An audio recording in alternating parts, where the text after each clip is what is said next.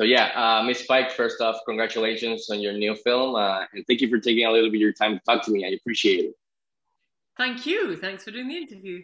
So you were awesome in this film, and your character, Marla Grayson, is very intelligent. She's motivated. She's a survivor, and she's also very calculating. I mean, willing to do what's needed to get what she wants. So, why do you think audiences are always fascinated with this kind of characters, like Marla, and also like Amy Dune, Dune from Gone Girl, which is, by the way, incredible performance. Why do you think audiences are so captivated by these kinds of characters? It's interesting how many people say they were scared of me watching both this film and Gone Girl. And I think what is scary is that the characters themselves are plausible. They're believable, and you could feel that you could easily be taken in by them.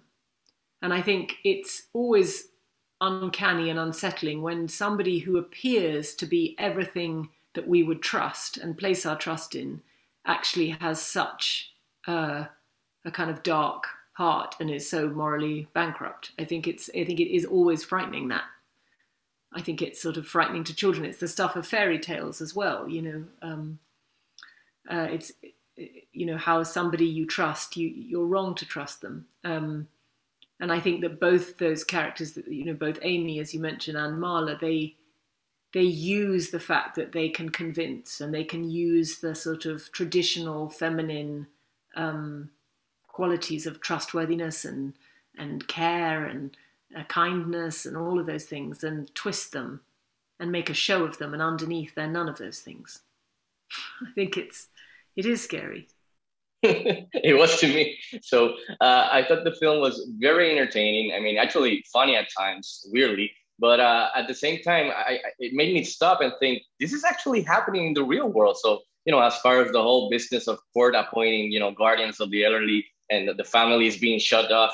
So was this topic one of the reasons you wanted to do this film? I mean, and also besides being entertained like me, what do you want audiences to take away from your new film when they get to watch it soon at home? Well, as soon as I read the script, the first thing I did was, like you, I went and looked up. I thought, does this happen? Is this what actually happens? And of course, I found horrific stories, and yes, testimonies of family members who'd had their loved ones kind of completely, sort of guarded and almost imprisoned away from them, and their money cleaned out, and these astronomical bills for buying thermal underwear. Someone charging $600 an hour for shopping trips. I mean, it's daylight robbery, but sanctioned by the state systems. And but Jay Blakeson, our writer director, he saw a news piece on this story and thought this should be the subject of a drama. But if I tell the story from the victim's point of view, it'll be so upsetting. It's not entertainment anymore. So he thought maybe I can turn it on its head, write a comedy from the point of view of the perpetrator. And yes, I'll get the message across. I will unsettle people, but we're making something entertaining, something that'll be a fun ride, but also with a bitter taste. Yeah, it definitely worked. So I think you guys nailed it.